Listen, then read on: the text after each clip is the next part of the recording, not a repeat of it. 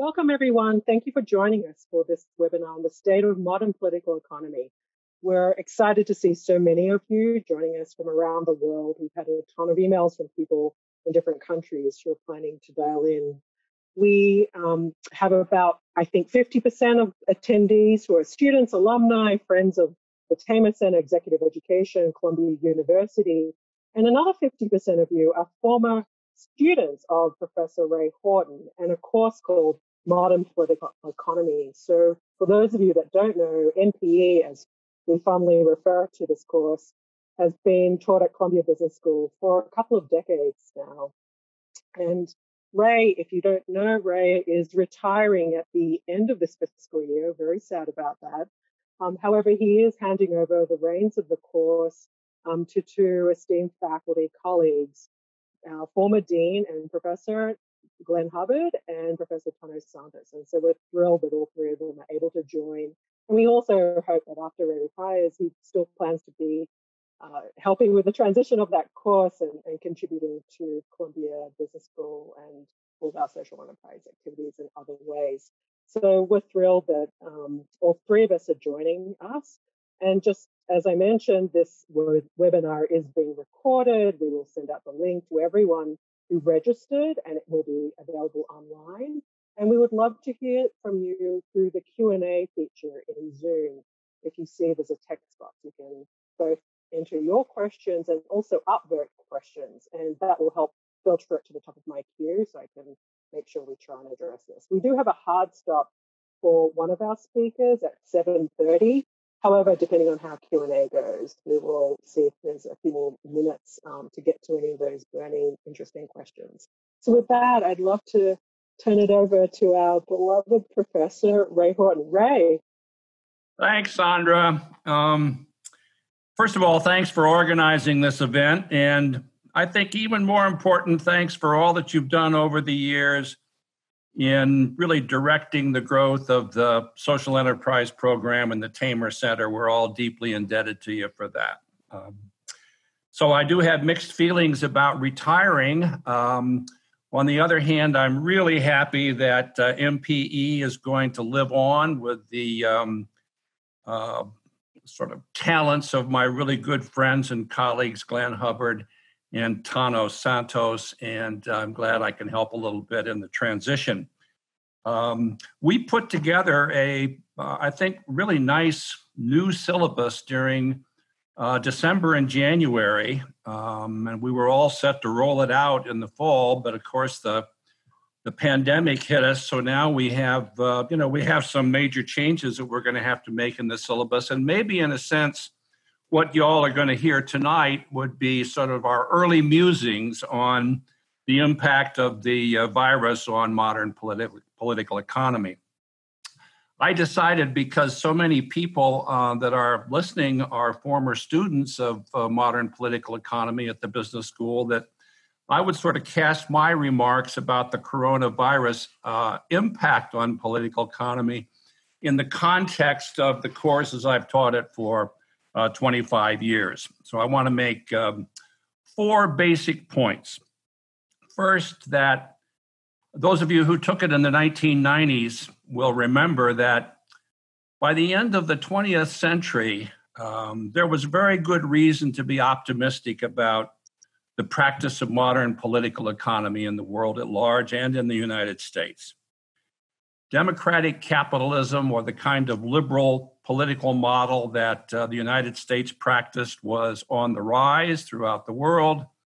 And in America, you had a leader with top dog status in the totem pole of international politics that, with the help of Europe, was positioned to sort of bring the outliers over time into the American democratic capitalist model. So everything appeared to be coming up roses, at least to me, at the end of the 20th century. Second, things began to fall apart very fast in the 21st century. There were a succession of setbacks to the American model of political economy. Not so much 9/11, but we headed back into a heavy deficit period as a result of wars and fiscal policy. We had, of course, the 2008 financial crisis, followed by the Great Recession. We began to see the rise of right-wing populism, and then, of course, the election of Donald Trump. And in Europe, you see a series of setbacks, including financial crises, an immigration tsunami, and again, the rise of authoritarian populist leaders in Europe. So very early in the 21st century, stunningly rapid in my perspective, you begin to see three major tidal waves of change in political economy. One is the decline of democracy, which had been on the rise for decades, fueled, I think, by the rise of authoritarian populists. Second, you begin to see a decline in internationalism and multilateral relationships, fueled again by the rise in a nationalist sentiment that in turn is fueled, I think, by the authoritarian populists. And third, you begin to see a not so slow, not so gradual shift in the redistribution of international power from the United States to China. From my perspective, as a liberal, an American, a Westerner, and an internationalist, these are all baleful developments, bad things that are going on in the political economy of the United States and the world, beginning early in the 21st century. And now, third, we get hit by the virus, which is having a devastating impact on people and the economy, not only in the United States, but I think what we'll see throughout the rest of the world as well. And so our focus is really very much right now on when's it going to end and what are the steps we have to take in order for it to end. And I don't have the answer to any of those things, obviously, but my fear is that the virus and its impact is going to have a reinforcing or accelerating effect on the underlying dynamics that I talked about a minute ago. I think it's quite possible it will strengthen the hand of authoritarian leaders throughout, that is, in the democratic countries throughout the world. We don't have many populist leaders in China or Russia.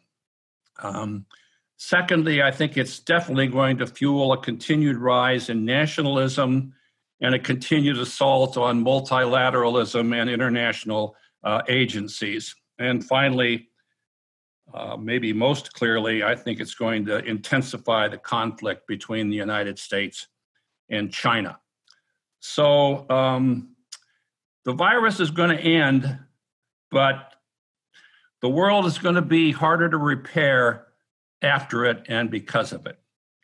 Now, I'm going to end, if I can, on a slightly more optimistic note. One of the things I've learned in teaching modern political economy over the last 25 years is that things are never quite as bad or as good as they seem. Euphoria or despair can cause us to overlook things that are kind of under the surface that we might otherwise sort of understand and recognize. I think back on how easy it was at the turn of at the end of the 20th century, how we failed to recognize the corrosive effects of many of the policies in the 1980s and the 1990s that sort of build up this wave of populism and authoritarian leadership. And so I wonder today, in this, for me at least, period of awesome pessimism about the future, if there are some equilibrating factors that we're not recognizing, or maybe all I'm saying is I'm not recognizing, that might lead to a somewhat rosier future than appears the case at me. And I will leave with just one of them. And that is, I think it's possible, increasingly possible, that one effect of the pandemic is going to be to wreak such devastation on the economy and on the public health, that the American people will elect a new president in November of this year. And that, to me, would be a small step forward in an otherwise complicated world. We'd have one less authoritarian leader. We'd have one less advocate for a virulent nationalism.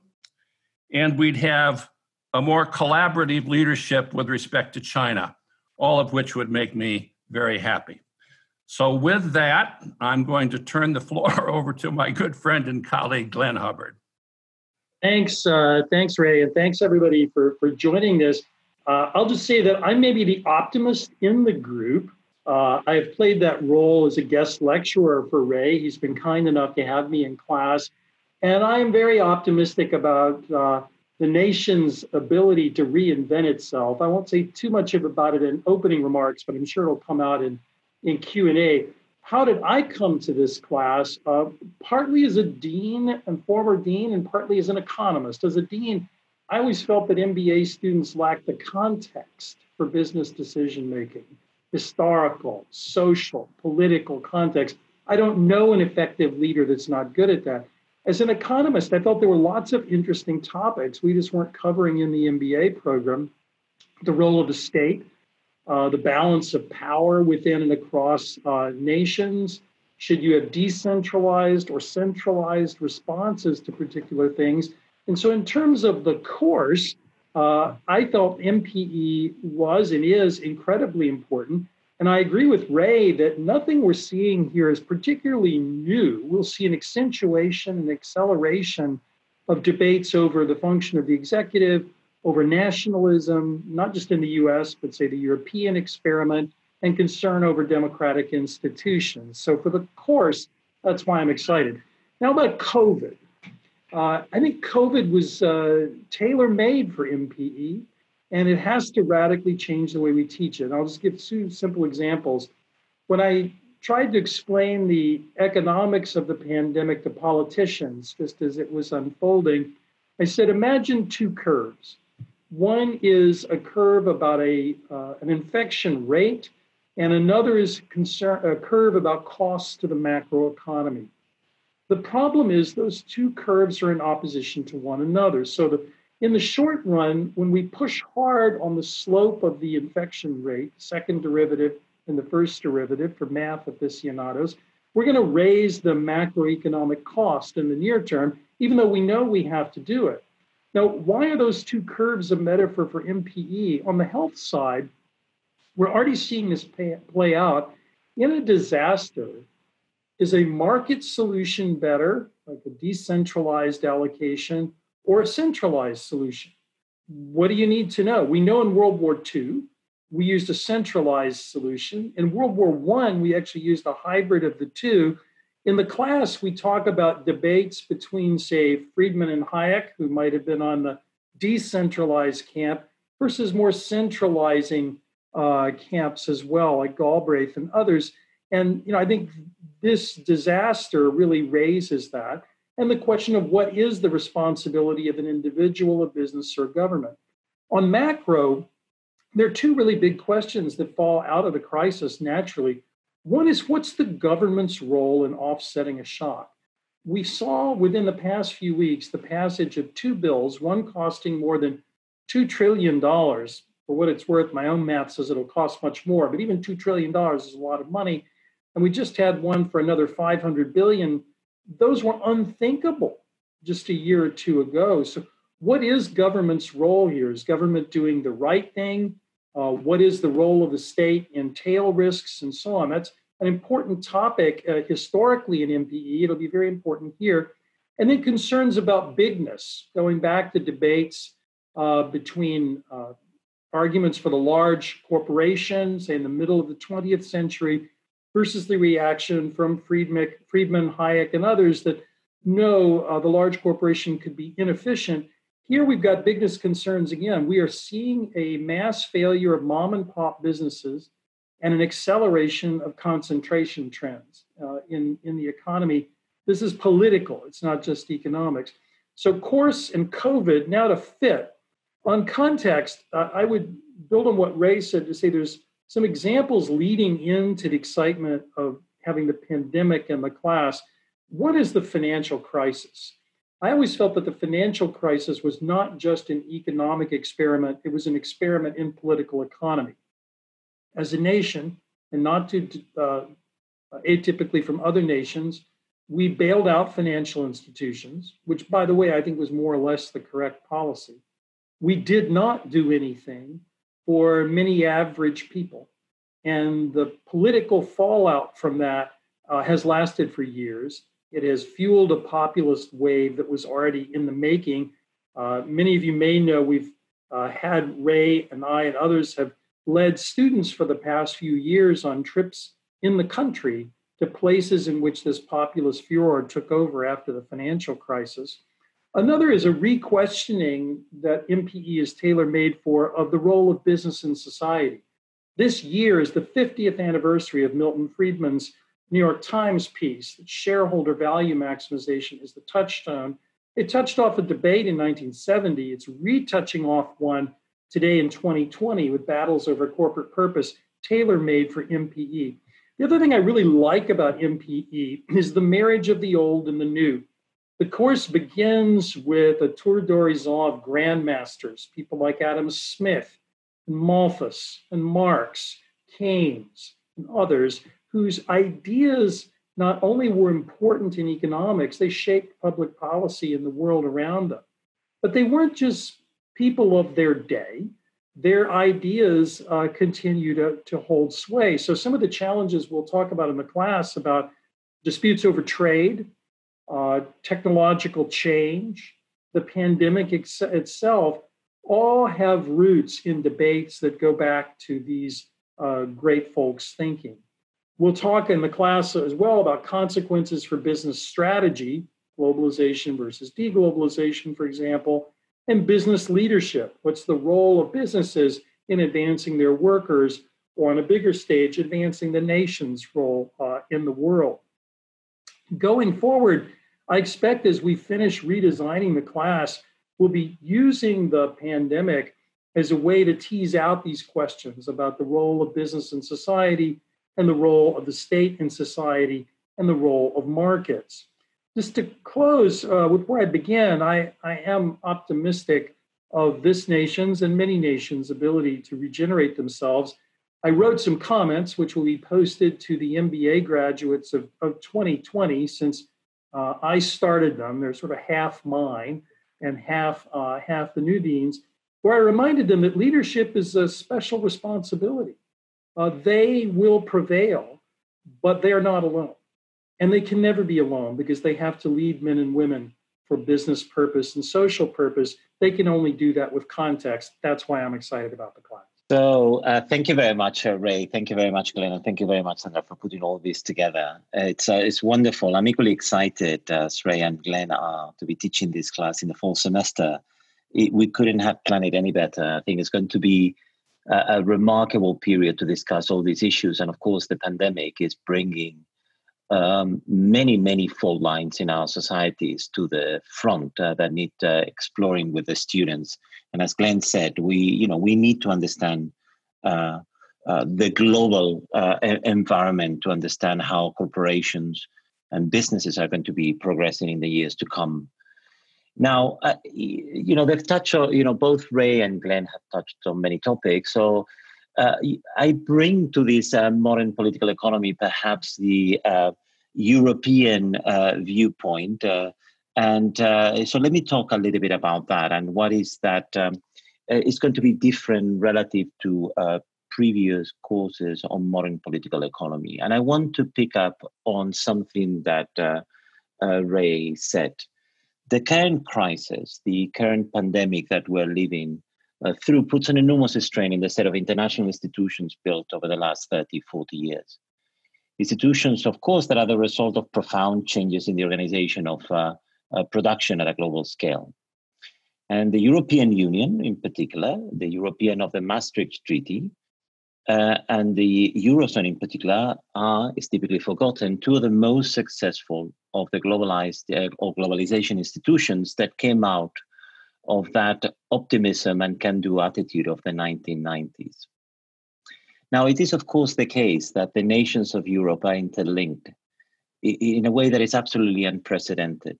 We have very little historical precedence to the European experiment. So predicting the evolution of the crisis in Europe is going to be challenging, and we're going to explore that in the Modern Political Economy course when we talk about how all these things come together in a globalized world. So instability in Europe, it's worth remembering, is never good. We've had a lot of experiences over the last 100 years of what instability in Europe means for world relations, the United States in particular, and the entire world. So it is obvious that crises always expose deep fractures and fault lines in societies. And in this pandemic is no different.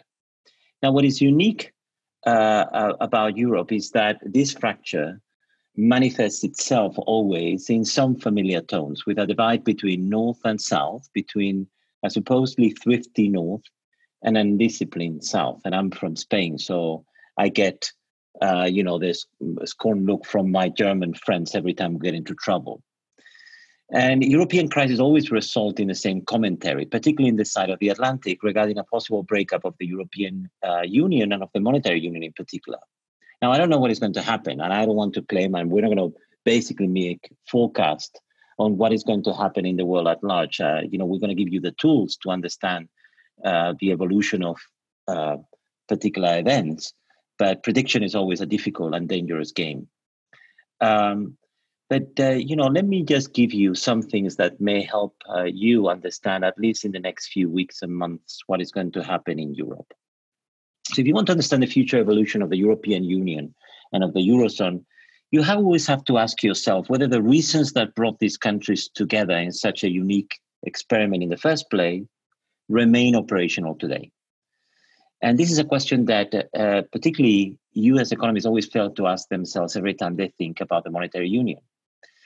My contention is that for most of the European countries, those reasons that brought them together in the first place remain operational today. And in this, I share Glenn's optimism, with the exception perhaps of the country that is always the exception in Europe, which is, of course, Italy. Now, think about it. For the Northern European countries such as Germany and the Netherlands, the monetary union has involved a fantastic transfer from the south to the north in the form of a depreciated exchange rate. If one thinks that the world to come is one where competition for weak external demand is going to be fierce, well, certainly that's not a world in which you want to see your currency appreciate.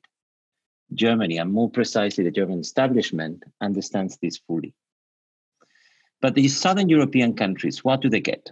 Well, they certainly get what they always got of the European institutions, which is commitment. Okay, and what is that commitment good for? Well, let me give you a small example. Okay. Given the age populations of countries such as Spain and Italy, depending on pensions, for instance, to the maintenance of the real value of the standards of living, well, price stability seems more important now than ever. Now, given the importance and how aged populations are in these countries, this creates a powerful constituency for price stability. And you get that price stability by tying your monetary fortunes to a stern European central bank imbued of Germanic discipline when it comes to all things monetary. Okay. In addition, building on something that Ray said, populist forces are growing in Europe. Now, they're not yet dominant, but of course, they can destabilize the political environment in Europe. So the crisis is creating a remarkable alliance between seniors who want to see their pensions protected and the more moderate elements of society that want to put a limit to radical policy experiments. And yet again, the European Union and the Eurozone provide constraints on those radical policy experiments that perhaps some of these populist parties may want to do in the near future. Now, all this, of course, has always an exception in Italy, because that direct subsidy from the south to the north in the form of exchange rate has completely decimated Italy and Italy's manufacturing sector, unable to compete in a globalized world with the likes of Germany or China. In every single paper evaluating the first 20 years of the euro, Italy comes out as the country that has benefited the least from the monetary union. And that's something important to remember for the future evolution of the EU and of the monetary union in particular. Think about it the following way. Spain and Germany are very complementary. Germany produces and sells fancy cars, and they spend the proceeds from those sales in rather wild vacations in Mallorca, Spain. The complementary with Italy is much less obvious. It is indeed unclear whether the reforms that Italy needs to undertake can take place under the harsh constraints of the euro. But you also have to ask yourself, can they take place outside the euro? Don't think the Italians don't understand this, don't understand the secular failure of structural reforms in Italy by the political class in Italy. The problems are deep, and it's not clear whether they're ameliorated inside or outside the Europe. So now mistakes happen, and they can happen in Europe as well. God knows we've made many, many mistakes before. And certainly there's a limited reservoir of goodwill that the Europeans have towards the EU institutions. Let me be very clear. Europeans are not enamored of the EU, but they know what it does and what it brings to them in terms of benefits nationally. Follow the money, always follow the money. And in understanding the future evolution of the EU and of the euro in particular, always ask yourself who benefits inside of each member nation of continued membership in the euro. In that sense, the lesson that I got from the global financial crisis, it seems to me is very similar to the one that Glenn took. Political economy is paramount, and bringing forth all these political economy elements in different societies as we face the different challenges with this pandemic and the new crisis that will surely come is going to be a key ingredient of our modern political economy class in the fall of 2020. Ray and Glenn and Tano, would you like to have a few minutes to comment on each other's comments? Well, this is why modern political economy is going to be a better course, because we have two really good economists who bring some things to the course that I, a political scientist, was never able to bring to the course. And the other thing, of course, that I think is good is they're both pretty optimistic. And I sort of feel like I'm so pessimistic at this stage of the game. I would be a complete downer if I were teaching this course all by myself going forward. So I'm really glad to have not only a couple of really good friends and smart people, but two good economists who bring a degree of optimism. And I think it goes back to the point that I made in my conclusion, and that is there are equilibrating forces out there, which I think economists have a way of understanding better than any other social science discipline. So I think for many reasons, what you've seen in the comments of Glenn and Tano is really proof positive that this is going to be an even better course going forward. Well, I don't want to sell past the close of economics as the best discipline. I think I just leave exactly. leave it alone. No, but if I can add one thing, I mean, I think there's one topic that that will come up often in the class, and that goes squarely into the political science realm, which is this thing that Glenn mentioned of this transferring of power from Congress to the executive branch that we see not just in the United States, by the way, but in many other countries. Political scientists are already collecting data on this, and it's just pervasive across many different countries, where for whatever reason, deliberative bodies are not working as well as they once did. And we'll have to explore that issue. How come we keep transferring power from Congress or parliaments around the world onto the executive to take decisions? And I think this pandemic will accelerate that trend precisely because some of the things that Glenn was mentioning, they need to coordinate, to internalize these negative externalities. Any other final thoughts? No, we'll turn it over to you. Yeah. Okay. So looking at your questions from the audience, I encourage folks to submit their questions. We have a question from Matt Cantwell, an EMBA Global 2011 graduate.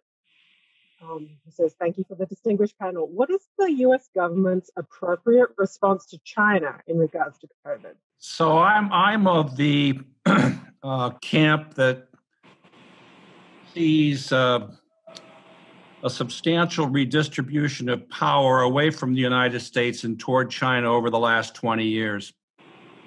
And what I also see in the United States that troubles me a lot is a real virulent buildup of an anti-Chinese mood.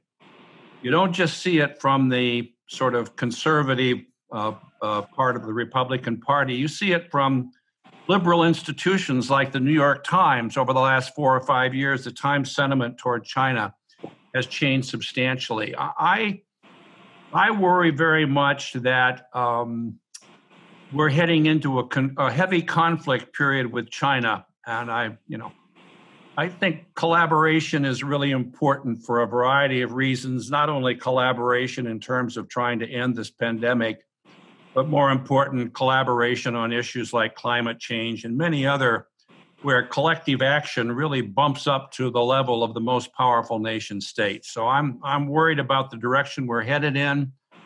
And that's one reason why I hope that Joe Biden is elected the next president, because I think he will have a somewhat more collaborative and somewhat less conflictual set of feelings about China.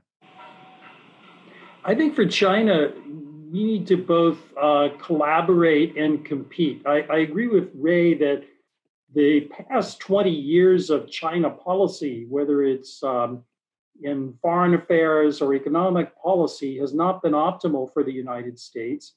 I do think the Chinese leadership, as opposed to the Chinese people, draw a big distinction there, has been a bad actor on the international stage. I mean, China's conduct of itself post-accession of the WTO, and I was one of the people that pushed the president to let China in the WTO. I believe that China has not lived up to its rules. And if I were to advise Mr. Trump on this, I would say we need a coordinated multilateral effort to discipline China on the global stage. That would not be a one-off US versus China. It would not mean upsetting our European allies, Japan, Canada, all of our natural allies. It would be coming together into a WTO challenge, because it's not obvious to me China belongs in the WTO. Its rules for subsidies are not going away for a variety of political economy reasons within China. I'm more optimistic that the US wins any race with China. I don't believe China's economic system can win a race against the United States. But I do think it's in our interest to cooperate with China, as Ray suggests, on matters of global public goods, and at least not to antagonize one another needlessly. But I do worry about the real concern about the Chinese leadership morphing over into an anti-China or anti-Chinese people attitude, which I share Ray's concern is inappropriate. So I agree. I'm not optimistic, I have to say. I think, of course, any sentiment against the Chinese people is inappropriate. We should be thinking in terms of policy when it comes to this matter. I would add to the collaborate and compete probably a third C, which is contain.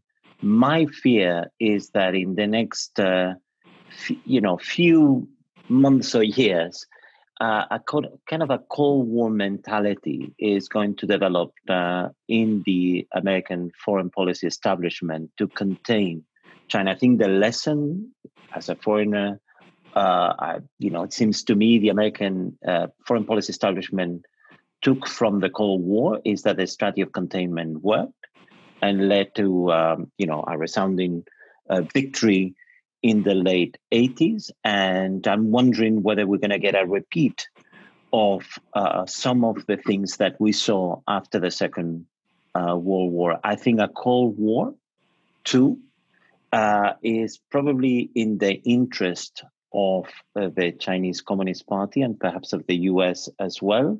That worries me enormously. So that on the part of containment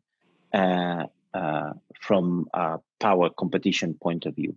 But I think Glenn is absolutely right. There's a lot of room for collaboration. We're much more integrated than the US economy ever was with the Soviet Union. And that basically establishes links with China of collaboration that, matters related to public health, as it's painfully obvious in the current crisis. And then there's the issue of competition. I don't have any doubts whatsoever in my mind about the ability of the United States to compete. It's a more dynamic, freedom and democracy help enormously when it comes to this. The assurances that the fruit of your labor will be protected by the enforcement of property rights and so on and so forth. These are fundamental institutions, and we should not question them ever. But it is true that at some point, China will have to be held accountable for policies, particularly in what concerns state aid, that are completely at odds with the spirit of the WTO. And I don't know how to tackle that and how to have that multilateral conversation with China that is required. I think the EU and the United States have enough leverage to pull that off, but that requires clearly a different attitude right now in the federal government towards multilateral institutions and multilateral relations when it comes to China. Let me, if I might, just jump in on the containment point, because I think what Tano says is important. We're almost ceding the world stage to China. Absolutely. So we say contain, we need to be first more active to stop the inroads that they've made. So, for example, the Chinese Belt and Road Initiative, the large public loans in sub-Saharan Africa, all of these are global adventures that the United States, not too long ago, would have been in a lead position on. And I think in some sense, we shouldn't be too critical of the Chinese pushing on an open door. We had just gotten out of the way and let them do it. That's the mistake. So, China may have its own accounting, but we need to hold our political leaders accountable too. Yeah, so thank you for that. And I think there was a question about how would you rate multilateral organizations' response to the virus? I think you touched on that. Do you have specific thoughts about what you would change in how they respond?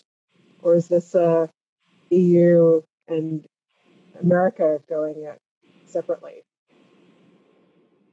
Well, I could try that first. On the multilateral institutions and the virus response, I think first one begins country by country with information. There's just enormous global variation in testing. So if you look at the information basis for health policy, it's just very different. I mean, I get worried in the United States when I hear people talk about an infection rate or a mortality rate. Those are numbers where we know a numerator and we don't know the denominator, and yet they're elemental for modeling. So I think step one is guidelines for nations on testing, on containment. I think the World Health Organization made some missteps at the beginning, but so too did many national governments. I think we needed to have invested more, not just we, the United States, but the world, in having a better global public health infrastructure so that we have this information more readily available. Because people talk about policy responses, but unless and until you know the information, it's almost meaningless to talk about policy.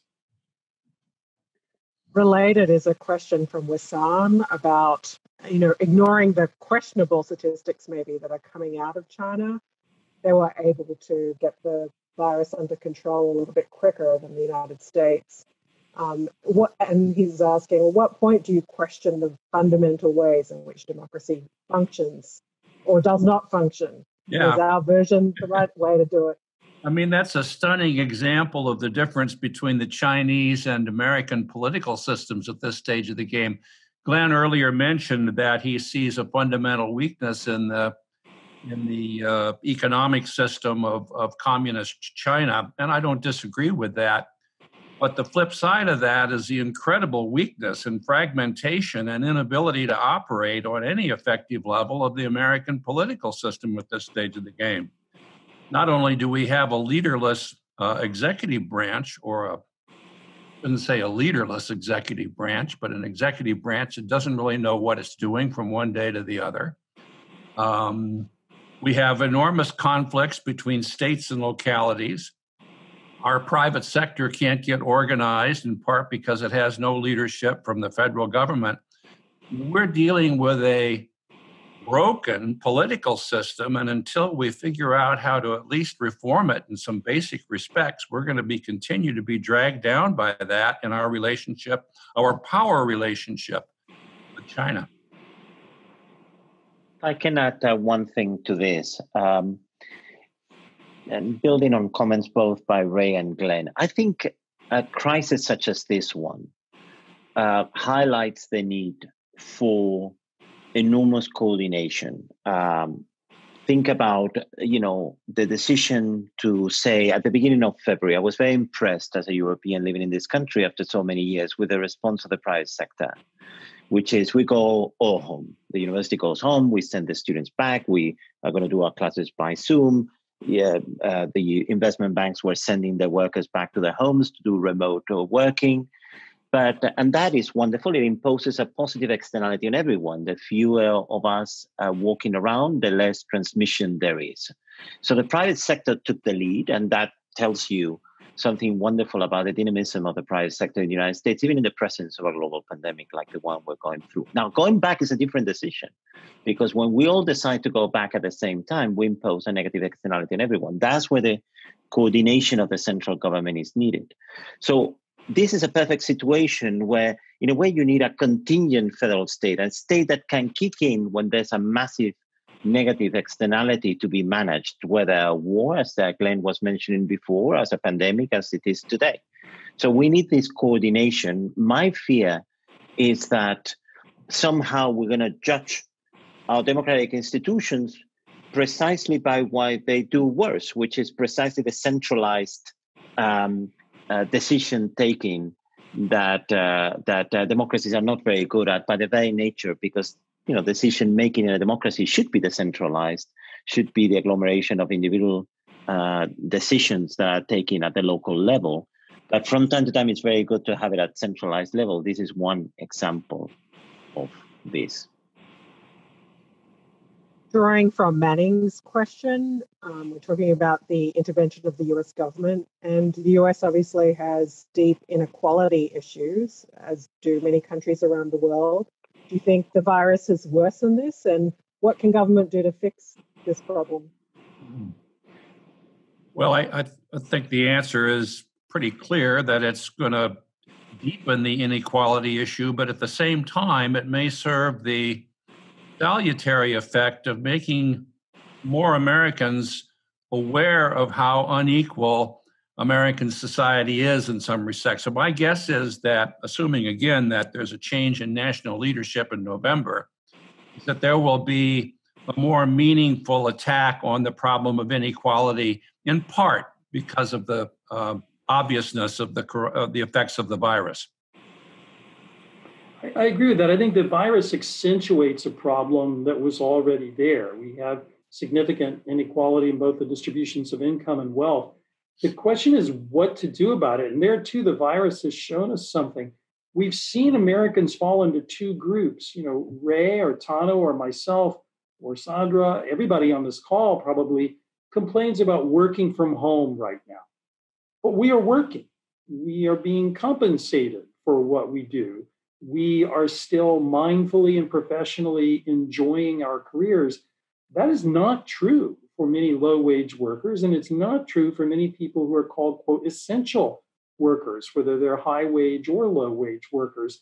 And I think this may bolster a coalition to do what the country should have been doing for the past couple of decades, which is making work pay, which is to both encourage training and skill support, but to give wage supports for people to be continuously attached to work. It's quite interesting in the debate over what to do about COVID-19.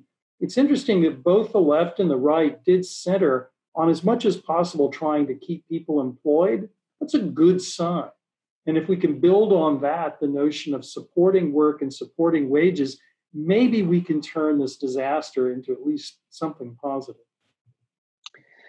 Yes, I think in that sense, I agree with both Ray and Glenn on this. This crisis can be a catalyst for something if it's well managed, and if we can have a reasonable conversation of where this leaves us. I think it's absolutely right. These trends on inequality were pre-existing. They were related to mostly automatization and to some extent to globalization as well. And those things will remain to some extent. Automatization for sure. Globalization, well, the world is becoming more service-oriented. Services are more supplied locally.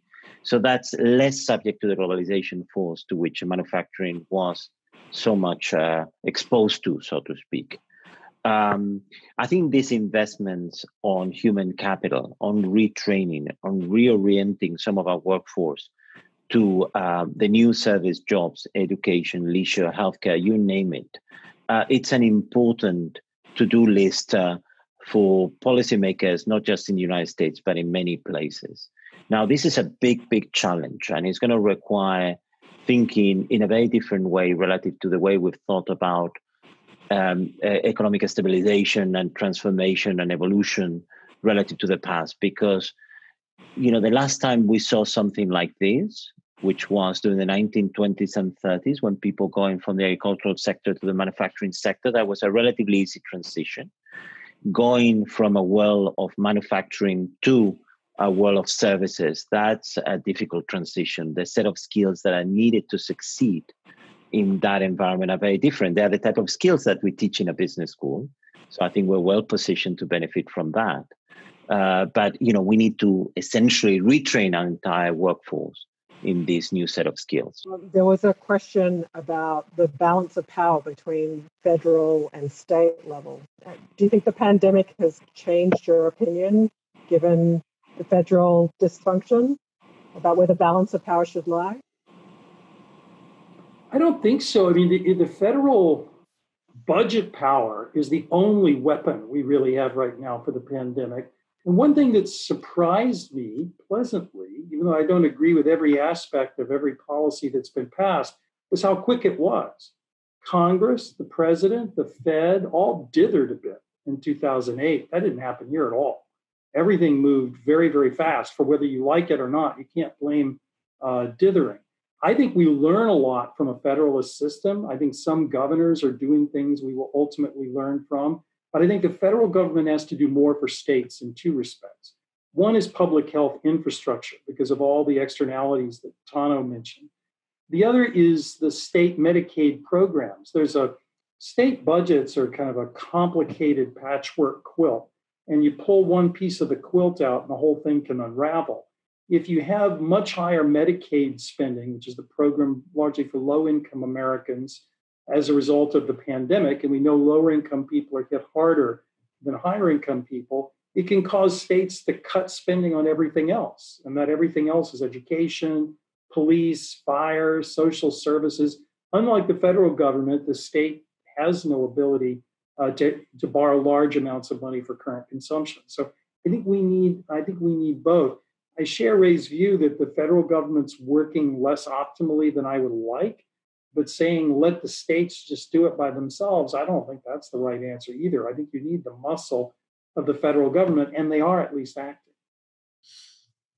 I think you need the muscle of the federal government, but you also need clear messages and clear leadership about things. I am a little worried about 50 states going in 50 different directions without paying a lot of attention to some of the larger national issues. But I don't disagree in general with what you said, Glenn. Can I add my one small comment on this, which is I think leadership matters. I think we have very resilient societies, very robust states and public administrations. This is one of the wonders of the modern world that they keep operating even when you have dysfunctional leadership, because most of the time that leadership is not needed given how many rules and procedures we have to operate under normal conditions. But leadership matters precisely when you have a once-in-a-lifetime event. And that's when you want that leadership to kick in and provide direction, comfort, whatever it is that is needed in that particular moment. So it's leadership by exception. You need it from time to time.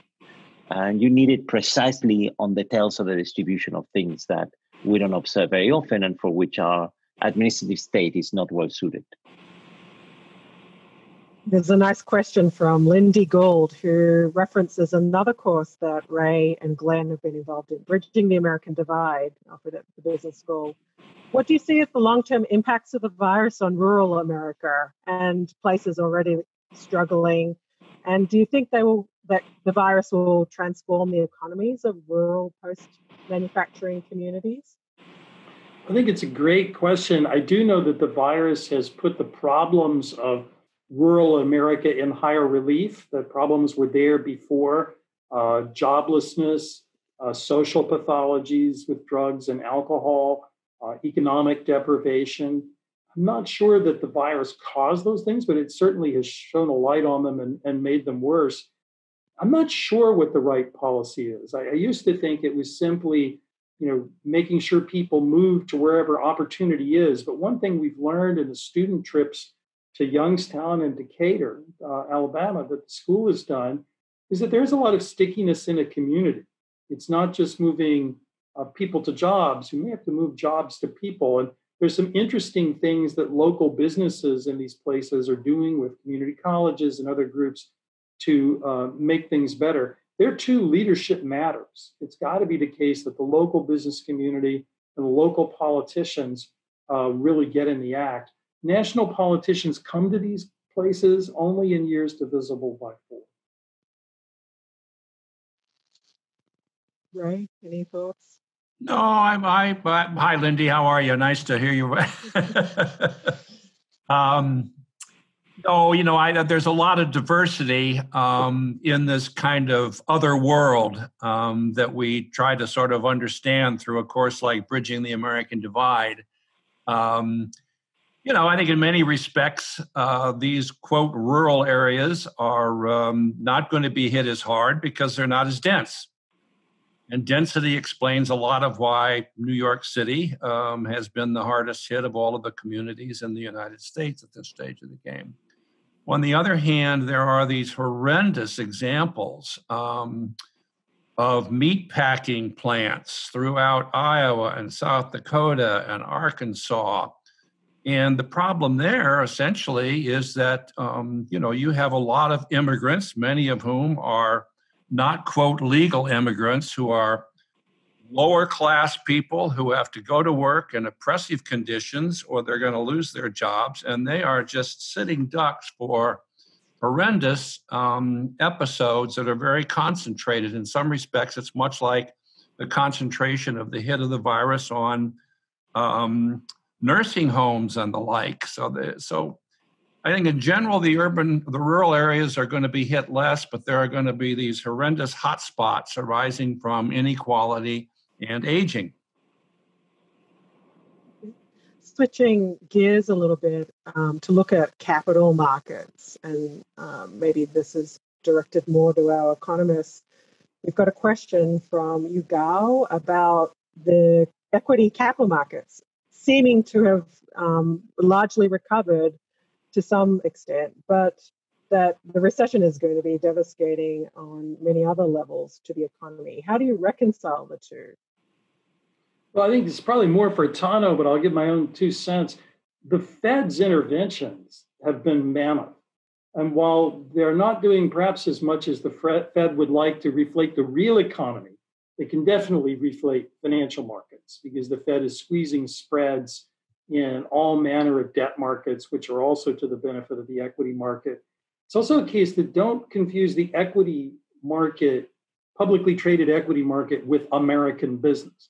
So part of what I mentioned, about trends toward bigness and concentration, that's to the benefit of many large firms and will be reflected in their future profits and priced by the market. Whether that's good for American business, I leave to somebody else to say.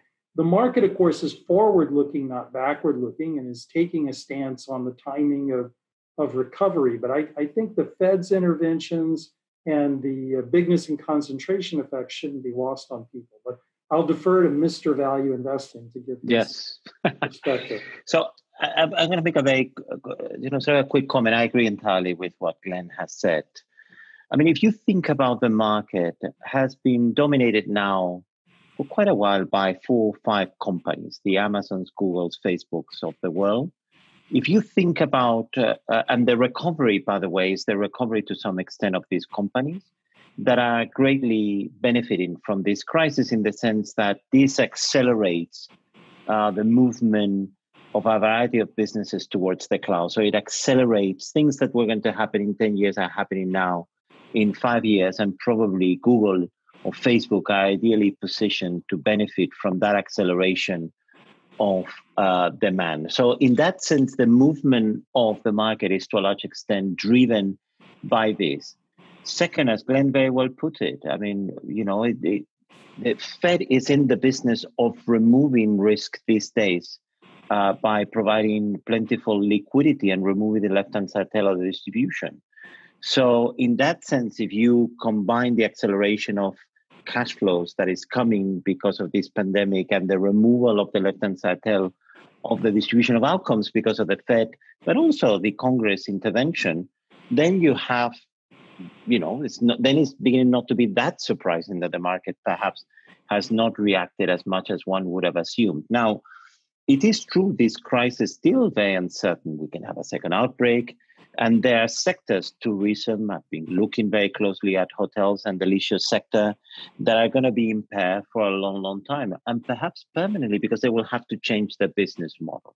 So it is in that segment of the market where you find the real stress. The market can be crazy, but it's not completely crazy in the sense that it distinguishes between those sectors, particularly after 2 months of being in this mess, these sectors that are going to benefit from this, and those sectors that clearly are going to be impaired for a long time. We have some terrific questions on climate change. Lee Strickler and Sheldon Cheng both asking, how do you think the economies of the world are responding to the fact that it looks like we're at zero emissions when you look at satellite maps? And Sheldon's question of are people's risk perceptions changing given in light of the pandemic and the global impact that it's had? How do you think this current crisis makes us think about climate change in a different way?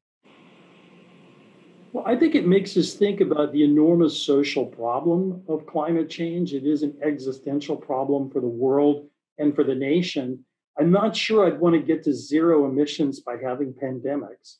I used to say to people who didn't like trade imbalances, well, you could have a big recession and make that go away, but it doesn't seem optimal. So I think, unfortunately, if we really want to get emissions down, we really need a strategy to do that, which is going to involve both demand reductions, that is using the price system, and innovation. I don't think there's a free lunch way of just hoping pandemics will do it, but I'm not a climate scientist. I hope I'm wrong and there's some cheap and easy way, but I don't know what it is. Well, my son, the climate scientist, Radley, was on television recently pointing out that there were some things like Zoom meetings that would cut down on the need to drive cars back and forth, that would cut down on the use of airplanes and their very negative effect. And some of those things may stick after the pandemic has abated, and would have some effect on the issue of climate change, or as I like to call it now, global warming, which is what it really is.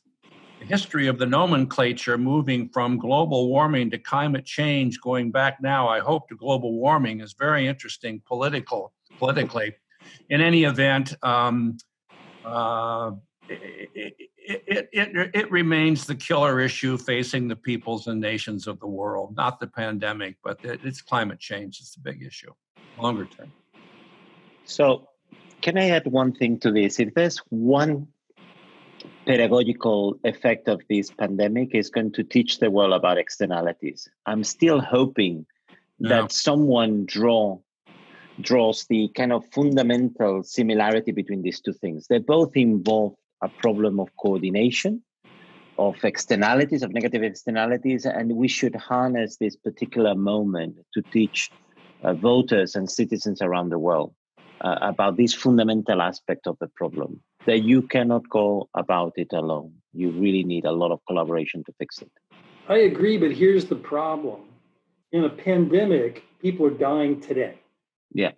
And everything happens. It's the way I've tried to explain to people about climate change. It's the difference between a heart attack and cancer. So many political systems are very good with heart attacks. In other words, things that disrupt and kill immediately. Wars come to mind, pandemics. but harder on gradual changes that are just as deadly, like a cancer is. So I hear you, Tano, and I want to believe, but it's politically still tough. It's still tough to sell it. Well, it's not just politically tough. Part of the reason it's politically tough is that major pieces of American and international business are wedded to making climate worse. And there's a follow-on question from someone asking about sustainability and ESG investing. Do you think that investor markets are going to be more flexible than governments in responding to these, this global challenge of climate change? I think ESG considerations are only going to grow in importance. And I think the pandemic has, if anything, magnified them, not made them go away. For a variety of reasons, I've been in presentations with Vanguard and BlackRock and State Street and others in the past couple of weeks, and they've all re-emphasized their commitment to ESG, to the E part, the S part, and the G part. And I think the pandemic only makes that stronger. So I think climate change approaches will be something institutional investors will be looking for, not for businesses to take a political position, but to say, what's their company's sustainability in that environment? Do you have a business model that would be reasonable absent the externalities to which Tano referred? Just doing a time check, Glenn, because I know you have a hard stop at 7:30. It's a great discussion. I'm going to have to ring off unless there's one more pressing question, but I know you all are in good hands with Tano and with Ray. There was one quick question, or maybe not so quick, from Andrew to you, Glenn, about the fiscal spend of the US has been really to prevent collapse. Do you agree? The question is whether there's a fiscal end to the US? So the fiscal spend in the US has been really to prevent collapse. Do you agree? Yeah, I mean, the way I think about the current fiscal spending is it is much like fighting a war. And when we fought World War II, we borrowed so much money, we raised debt to GDP to a little over 100%. It fell to about 40% by 1960 because we stopped fighting World War II. We had other wars, but we stopped fighting World War II, and the economy grew and interest rates were low. I'm not too worried about big levels of one-time borrowing, provided we do it for the right reason. But the US had a problem before COVID-19. We were on a fiscally unsustainable path. That hasn't gone away because of COVID-19. So I think we still have hard political choices. They're less about the money we just borrowed and much more about the programs we all know about that need to be reformed. All right. Thank you, Glenn, for those my pleasure. words. We appreciate you. All good hands. Thanks, everyone, for joining. Thank you. So for can all I, of you, Sandra, yes. Can I add one thing to what Glenn said? Because I think it's very important. I think it's going to occupy a lot of our discussions in the modern political economy course in the fall. I think one thing that we're going to reopen, and it's going to be a very difficult conversation societies are going to have in the future, matters related to the optimal design of the welfare state.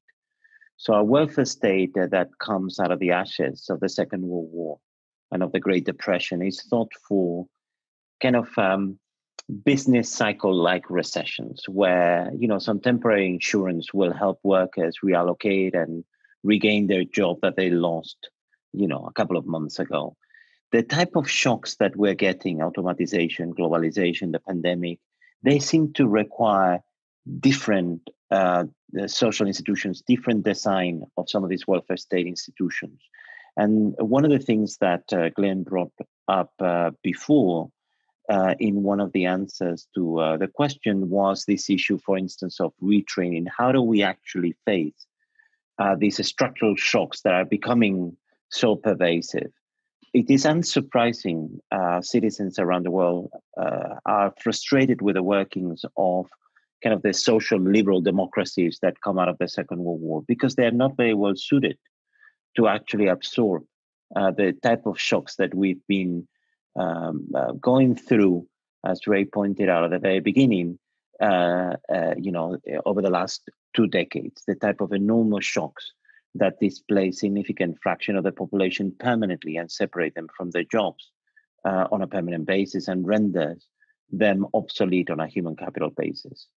Different institutions are needed to tackle that problem.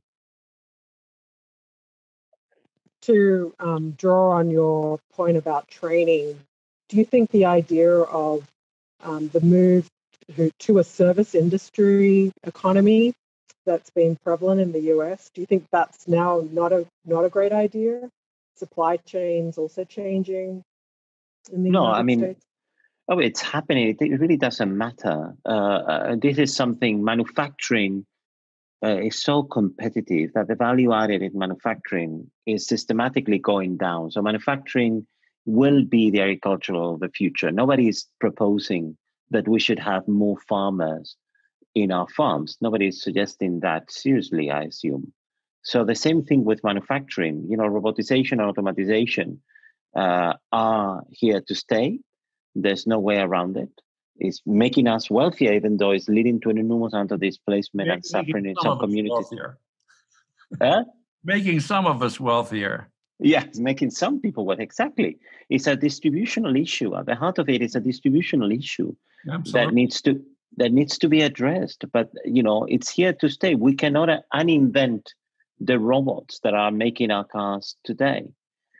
So we are talking about, we can bring perhaps some industries and some production of medical supplies because of national security reasons, but thinking that this is going to bring a significant amount of jobs back, I think that's just not going to happen. What has happened in this country over the last 40 years cannot be reversed because it has to do with forces that are much deeper than purely the type of shocks we've lived through over the last few years. If we don't deal with that issue, then the great divide in the United States is just going to get greater. Absolutely. And that, that as an American, that to me is the thing that bothers me the most about the future. And that is, how are we going to figure out a way to bridge, if you will, the divide that currently exists? I don't want to see it get bigger. We need to be figuring out how we're going to make it slimmer, smaller, not bigger. Yeah. But so this is going to require having a state that is willing to implement those transfers while at the same time. So you're going to need like a combination of two things. I'm going to take someone who's been displaced and who is disadvantaged on account of his human capital and perhaps his initial condition. And we're going to have to support him, but also give him hope that if you do 1, 2, 3, if I retrain you, if you go to this community college and you learn to do X, Y, and Z, there will be a job waiting for you. Much more active policies in that direction seem to be needed to really close that enormous gap that has opened in American society. But there are many frictions. I held my tongue when Glenn was talking about retraining. There are a lot of frictions that work against retraining. One of the things we learned when we were in Youngstown during the first year of the Bridging the American Divide program is that one reason many people in Youngstown were not relocating to other parts of the country is that they had elderly parents to take care of. Yeah. That really suggests that one of the ways of dealing with labor mobility is to move to something like a national health plan. Absolutely. The fact, for instance, one of the reasons why in Europe people are willing to move is because you never lose access to your healthcare. That it doesn't matter where you live, and it doesn't matter where you are, right, in which sector you're working in. That removes a friction that increases mobility. And given how important mobility is for this society of ours, it seems to me a no-brainer that you want to remove that friction while at the same time removing an enormous source of anxiety in people's lives. So absolutely. Drawing on that, Jason had a question reflecting on the 2008 crisis. There was more regulation around the banking industry, which seems to have been helpful. Would you anticipate other changes in business regulation outside of healthcare in other areas as a result of this corona crisis? You want to take it, Ray, or you want me to give it a stab first? Yeah, go ahead. So, one thing that, let me start with a broader comment about the global financial crisis and the current crisis. the global financial crisis, of course, was very scary and very dramatic and made for some great movies. But fundamentally was a crisis that was relatively well diagnosed from the very beginning, in the sense that we knew that the problem was losses in the financial system and the need for additional capital. And there was a big political economy problem of where that capital is going to be coming from. And of course, Congress was very reluctant to inject taxpayer monies to recapitalize the financial system. And until we found a way of doing this that was politically viable, the crisis remained unresolved. But the moment this was figured out through TARP and then the stress test program, the crisis was as good as over almost. In Europe, that took a little bit longer because the political economy problems are deeper. But again, the problem was well diagnosed from the very beginning. The problem here is that the problem is very difficult to diagnose. Many sectors are affected very differently. Is it, whatever you think of, leave issues of fairness and justice and equity aside, whatever you may think about the tourism sector, it doesn't play the same role in the American economy as the financial sector. So the question is, if we're going to spend taxpayer monies in rescuing, say, some hotel companies and the airlines and so on and so forth, is the multiplier the same as if we recapitalize the financial service sector? And these are very difficult discussions to be had. So that's the first point. The second point is that the costs are much more widely spread right now. And as Ray was emphasizing before, the need for targeted intervention seems much more acute. So we're not very good at that. We're not very good at, I'm going to intervene here, but not there. Look at what has happened, for instance, with the small business program. We put it in a rush. It was well-intentioned. And a lot of money ended up in the hands of Shake Shack or Harvard University, which we'd all agree may not be the organizations that are in most need of taxpayer monies. So we're not very good at targeted interventions. It's not clear what the regulatory response should be beyond public health issues that have a very strong international dimension to them.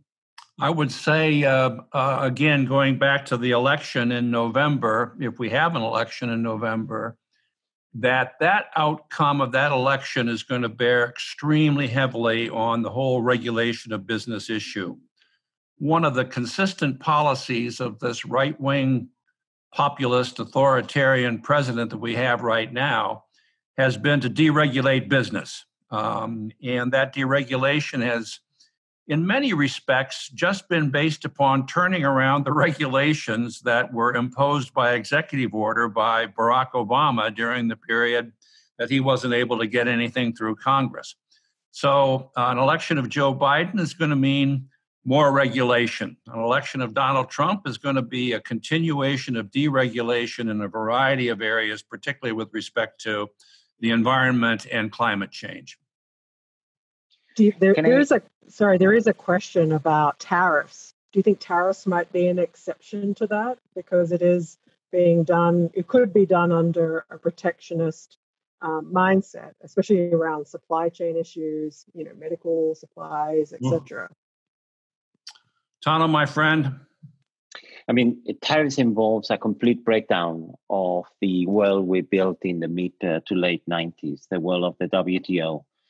Now, my sense is that, this is a standard response by political systems in distress, is to try to export the recession abroad through tariffs and preserve as much as they can of the internal demand and build as much as they can on external demand. Of course, that's a losing game, as we have understood now for 200 years since David Ricardo first nailed these issues. But I agree with you. This is where I'm afraid, unless we have healthier political dynamics, that's where we're heading in the near future. And I think it's going to be to the detriment and the wealth of the world. It's going to be a very nasty world. It's going to be very difficult, by the way. It's going to be very difficult to undo the type of globalization that we had built over the last few years. Now, it can be done. and we have seen processes of deglobalization before, like the one we've experienced in Europe after the First World War. So, one has to be careful with this. People had very similar discussions, say, in 1914 as to why England and Germany would never go to war with each other. They were deeply integrated economically. They have extensive cultural relations. The elites of both countries intermarried and so on and so forth. And, look at what happened. So, and that led to the enormous instability of the 1920s. Now, one should not overemphasize those historical examples. History does not repeat itself. But when it comes to globalization, we have seen steps back before. One of the things I really like about my good friend Tano is that not only is he a really good economist, he's also an extremely good historian. I'm not so sure. Yeah. Thank you for that. So I'm looking at the time. It's 7:45. Any last words before we close out? I know we've gotten so many questions from people. We also want to respect people's outside family commitments and things. But any last thoughts to help us close out the way forward on the modern political economy? So let me take it first so Ray can close, which seems only appropriate. I think one thing that I want to emphasize to everyone is what Ray has been teaching for years so presciently. He was talking about how opportune is to have economists. Actually, I'm doing this because I want to hang out with a political scientist. I think we've lived the age of the economist. The economist and the economist way of thinking has dominated policy and public debate for many, many years. Since, I would say, the revolution that started in the late 70s, both in the US and the United Kingdom. And now we're going to have the type of political discussions we haven't had in the West in the last 40 years. And having a good understanding of political dynamics. The interactions, of course, between politics and economics will remain important. Economics remains the constraint under which other societal events happen, of course. But we're going to have a lot of these political discussions going forward, where the economist is going to be in the back seat rather than driving the car. So I sort of started to think about modern political economy when I began to realize the limitations of the split between politics, political science, and economics. And I began to realize that really when I began to read Adam Smith way back when.